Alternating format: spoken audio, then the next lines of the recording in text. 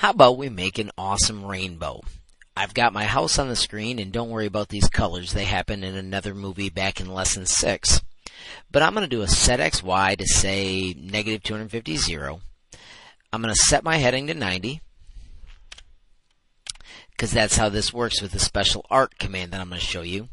I'm going to set my pen color to 1, so I'm cleaning up some old stuff I was trying ahead of time.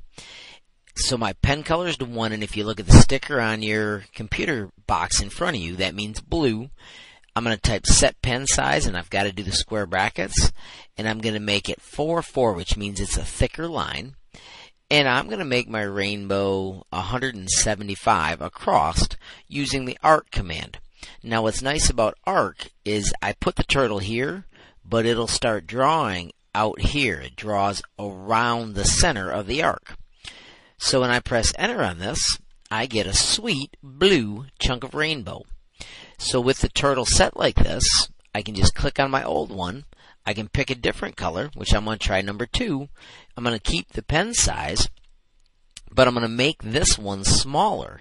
Instead of 175, I'm going to subtract 4, and I'm going to do 171. And I think it is going to connect right to the edges.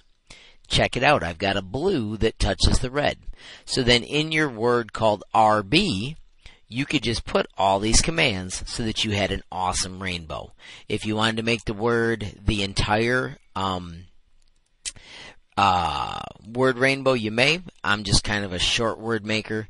I'm going to go the other way on this one and make it wider. So I'm going to do 175 plus 4 and make it 179. And this time my arc should go on the outside.